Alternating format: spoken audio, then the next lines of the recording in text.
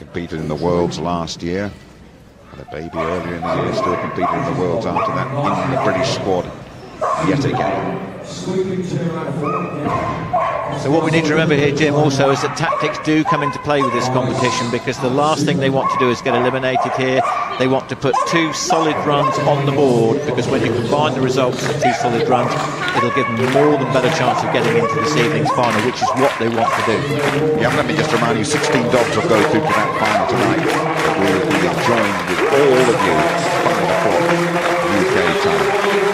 It's clear round, it's a very quick round as well. She will be right in the mix of that one. 36.6 for Laura and for Troy, up into the top 3 and definite contenders.